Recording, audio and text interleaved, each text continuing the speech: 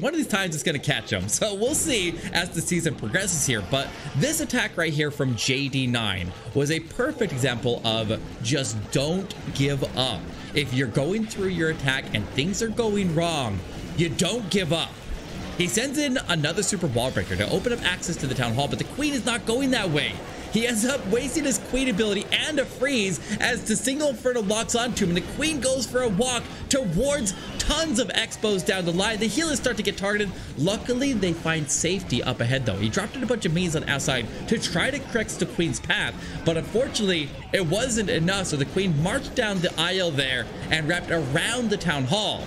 Now, he can't really Lalo through the town hall at this point because the town hall is not activating. It just sailed right past it. It's a big problem for him, and he has to make some major adjustments. He fights the CC right here, and it looks like a bunch of archers and headhunters pop out of there.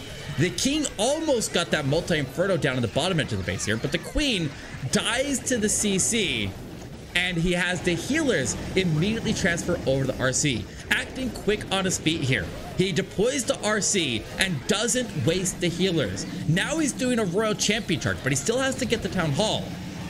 Now, we can't let the Lalo go to the town hall because they're coming in opposite of the town hall after things were going wrong. So he sends in the blimp. The blimp snipes the town hall as the RC walk continues its way through the scatter shots and into the multi-inferno in the middle of the base. Luckily, the blimp is able to get the town hall down after popping multiple freezes on it to try to protect that dragon as long as possible. And now the Lalo will have to work its way in through the last couple infernos, but the RC able to take out that centered multi-inferno. And like we saw in those previous attacks, we want to avoid those core areas of the bases with our Lalo. We want the RC or the lightning or something to clear the core of the base there so the Lalo doesn't have to pass through there, and the RC did exactly that, and the Lalo carries through and brings Space Station to Gaming to victory once again.